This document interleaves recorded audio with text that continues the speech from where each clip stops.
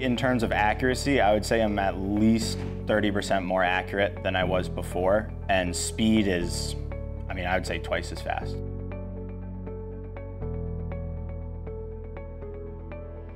So when we first started bidding, we were using just a spreadsheet, really. It just was very slow, very clunky. We never really felt like, everything felt more like a guess. And I think that's why estimate appealed to us so much.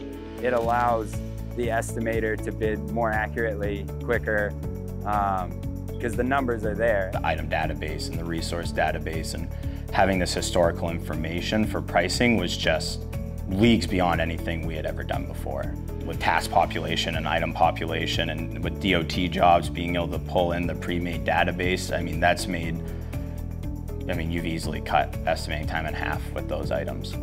It's huge for us to have both estimate and track. The feature that's the biggest for me is the production history. It allows the guys in the office to see the production that we're doing out in the field, which only betters their estimate.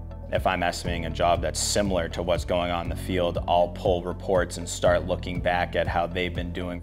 They can see exactly how much we can do for pipe in a day, how much material we can move in a day. Over time, as it dials in, I can really determine what we can do in a certain amount of time, which just makes me more accurate and us more profitable.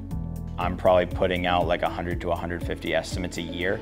Sometimes we get large jobs that it might take me, a week, not due to the estimating side, more the takeoff than anything. Or you get days where I can put out 10 demolition jobs in a day.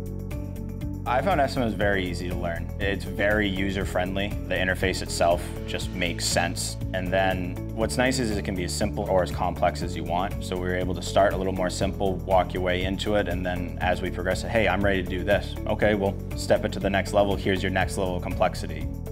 A project that we're on right now, the 21 West Auburn Street project in Manchester, New Hampshire, I think B2W was instrumental to winning it because of how complex the project was.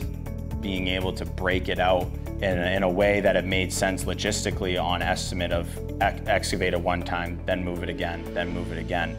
That made me see the inefficiencies in the way that others were probably pricing it, and then I could tone my number back down to make it more competitive.